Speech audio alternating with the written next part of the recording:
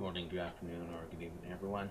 Today I'm showing you some of the stuff from the special ARKaeology event that just came out for Ark Survival Evolved. This includes 3 new skins, actually 4 new skins, including this little skin that I'm using. A Brachiosaurus skin, Stygia Moloch skin, and how do you pronounce this guy? It's called Styracosaurus skin. As you can see, I spawned a bunch of Tech Rexes. They can spawn as high as 180, and they have a chance of having higher stats, better stats than the current Rex line. Although some keep saying that it will not change much. Like if you've been breeding Rexes on official PvP for a while, that line will still be much better than this Tech Rex. But who knows? I'm not really that much of a breeder, and here you can compare a normal Rex with a Tech Rex, as well as this Brachiosaurus skin. Like I said before, this is not a new dinosaur. If you remove the costume, it will actually be a normal Bronto. You could just put the skin back on, and it will become a Brachiosaurus. Same thing with the other dinosaurs. They're just simply skins. Also, with the Tech Rex, you cannot breed Tech Rexes with your existing Rex line. They're essentially a new dinosaur.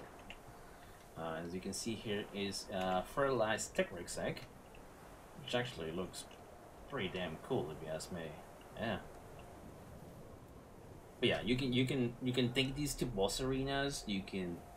They can get mate boosted. They can get UT Rhinoceros buff. So they're essentially just a new Rex. Think of it as like an aberrant version of the T-Rex, which is have higher stats and will have a higher level. They also add some bug fixes, some changes for the small try service. You might want to look up those patch notes on survival.com. They also did They raised the max player level from 100 to 101. So if you have Ascension, you will have 1 extra level, which I think is really nice. Just 1 extra level doesn't really make that much of a difference.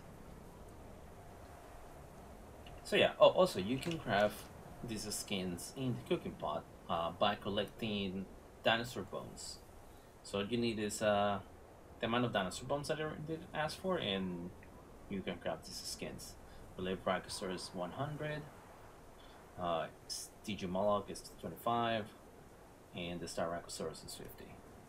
Simple as that. And you can find these bones pretty much all over the map. Here's one that just spawned, and you can find it. I already looted the one that was here. There should be another one right here. There we go, so you can see. There's also a chance for a special fossil pipe to spawn, if I'm correct. That will have some loot on it, but I still haven't been able to find one of those.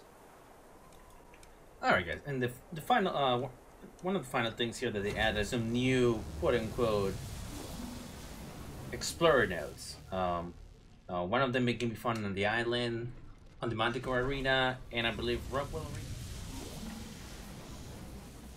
Which are these? I'm not gonna spoil exactly what it says here. You can find these on your own.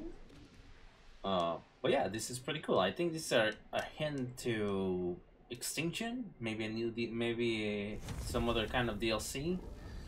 But it's some pretty cool stuff.